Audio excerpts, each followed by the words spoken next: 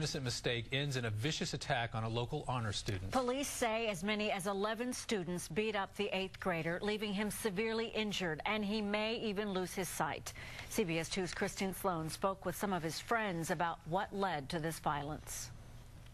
The attack near this school soccer field was so violent that 13-year-old David Monotone needed reconstructive surgery to his face to correct several broken bones. His friends at the Janice Dismas Middle School in Inglewood are stunned. Yeah, it's so hard because I'm his best friend, and Police have arrested 7 students from both the middle school and high school, charging them with aggravated assault. The youngest one is just 12 years old. Investigators say the teenagers jumped Monotone on Friday as he walked home from school to get back at him for an earlier incident during which the 8th grader accidentally hit a girl with a basketball. The superintendent says the girl, who has also been charged, led the boys to Monotone, saying, quote, "He's the one."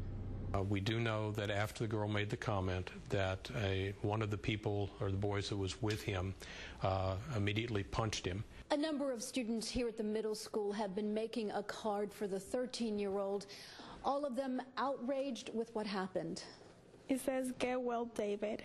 He really didn't deserve to get beat up like that because he really didn't do anything, and it wasn't intentional that he hit her with the ball.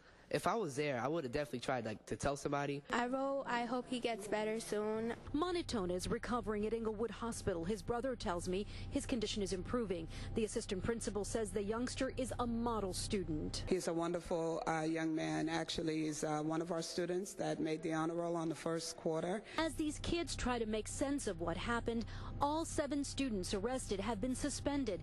This as police look to charge 4 more teenagers. In Inglewood, Christine Sloan, CBS 2 News. 3 of the students charged remain at the Juvenile Detention Center in Paramus, while the rest have been released to their parents. 2 of them are required to wear ankle bracelets.